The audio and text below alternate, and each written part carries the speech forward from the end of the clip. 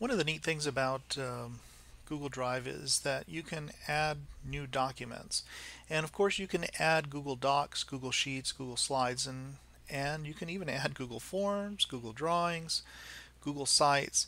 Everything that you want to do in Google, you can do here in Google Drive.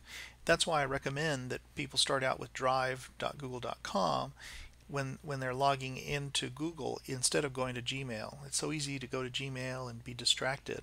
Or if you're in a district that uses Office 365 for your email, then going to Gmail is just going to get you an error message. But if you go to drive.google.com, then you have access to pretty much everything that you want to do.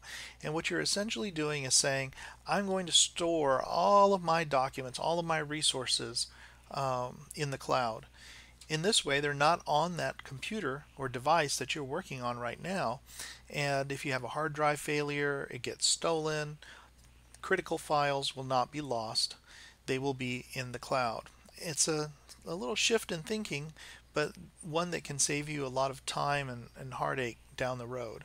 So when you first open your browser, go to drive.google.com and you'll be able to access all of your resources and be able to put all your files online. Now, one of the challenges that I guess people have is that they're comfortable with just going to a program on their computer, maybe it's Word or PowerPoint, and they create a document and then that document resides on their computer. But it's better if you create the document in the cloud. Now, let's say that you have a lot of different documents that maybe are on your computer, Google Drive makes it very easy for you to put them online. Let me say that again. Google Drive makes it easy for you to take all the files that you have on your computer and put them online. And there are several ways to do that. One of the easiest ways, if you don't have gigabytes of information, maybe you only have a USB drive with less than a gigabyte of information that you want to put online, is to do what's called the folder upload. So if you're in your Chrome browser, you can go over here to your folder upload and find a folder that has all the files that you want. So you can see here that I have a folder called Blended Learning PPTX. Now if you're wondering, wow, what's in that folder?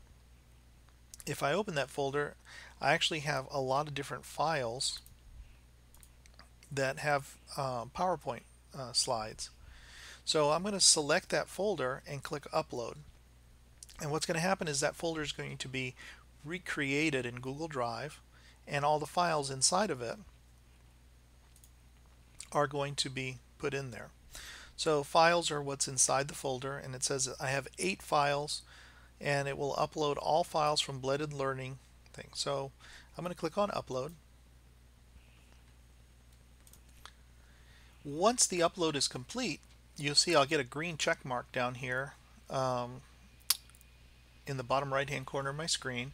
It says the upload is complete and all 8 files that were in that folder are now here in Google Drive. So let's go see. I'm going to go ahead and get rid of this window because I really don't need it anymore. I'm going to close it. I'm going to come over to Blended Learning PPTX, and now you can see that I have tons of content here that I've downloaded off the internet, but it's all in PowerPoint format. None of it was converted to Google Slides format. So this means that it's actually stored in its original version. One of the complaints that I often hear is, oh my gosh,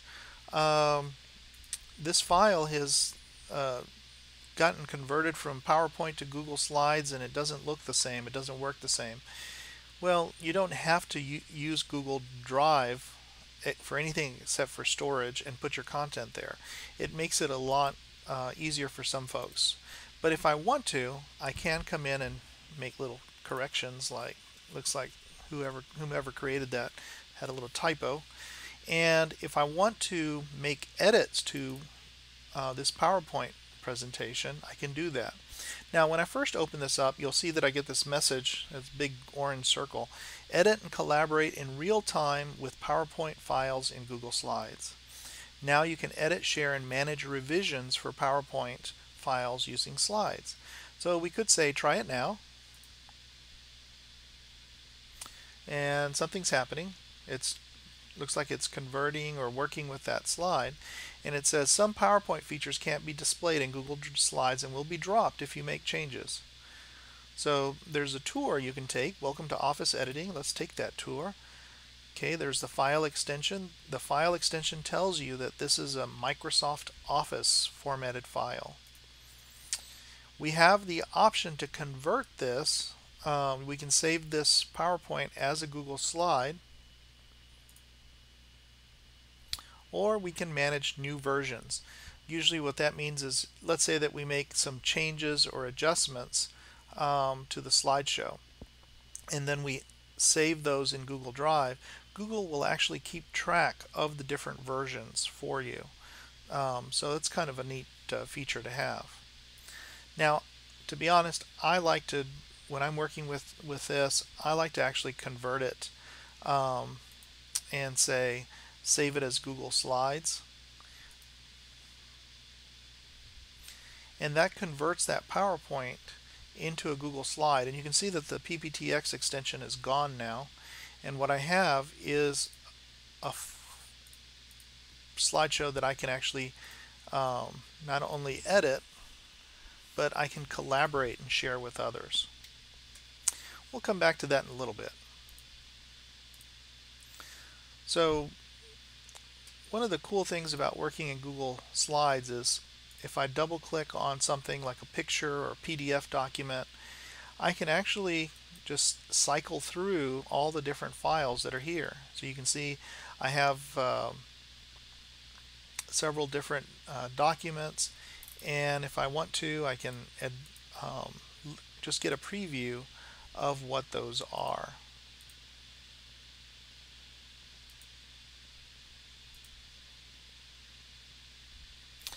So Google Drive makes it pretty easy to add new content. If I want to add another file, I can do a file upload, not a folder upload.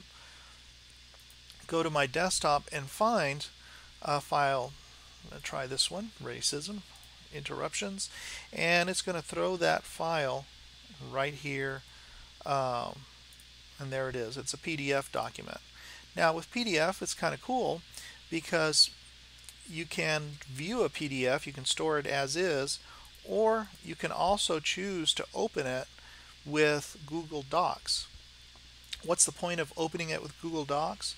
Well, what Google Docs will try to do is take that existing PDF file, especially if it's mostly text, and then make it so that you can make changes or edits to it. Isn't that amazing? So now I can come in here, and if I wanted to reformat this a little bit, I certainly could do that.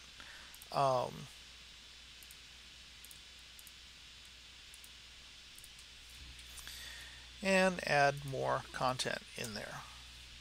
So this is just again a different way to interact with content, but in this way I'm able to take a PDF and actually make edits and changes. Now you notice I closed that document very quickly, and I didn't say file save, and that's because Google Docs automatically saves everything. When you're working in the Google environment, everything is automatically saved. So if I open up my racism interruptions again, you can see that the edit I made, favorite phrases, is now it's still there and accessible. Now, I have a lot of different tools and resources that I can take advantage of when I'm working with this, and we're going to explore those in a little bit. But remember, this new button up in the top left-hand corner lets you do quite a bit. You can add new word processing, new spreadsheets, new slideshow presentations. You can even add drawings and maps and sites and things like that. We'll talk about each of those in turn as we go through this.